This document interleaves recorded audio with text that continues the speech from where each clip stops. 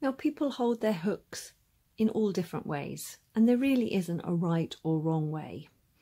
I hold my hook like a pencil or like a dart,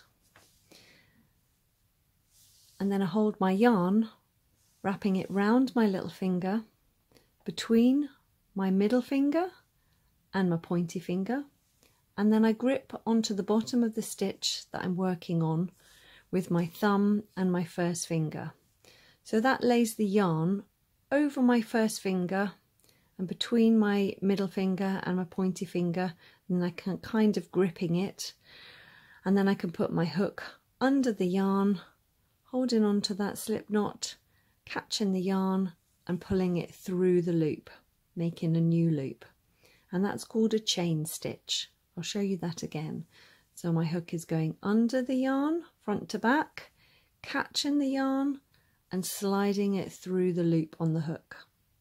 And then I'm moving my thumb and my first finger up to the bottom of that stitch I've made, so that then I can make another stitch by going under, catching the yarn and pulling it through the loop on my hook. Show you that again.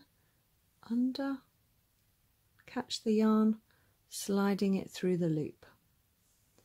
Under, catch the yarn, sliding it through. Let me show that to you again.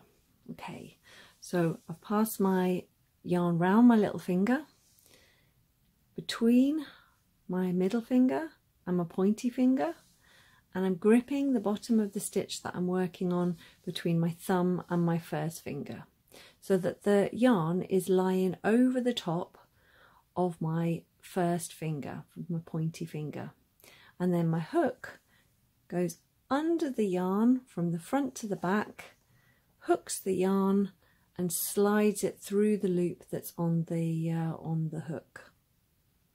And there I am left with one loop on my hook.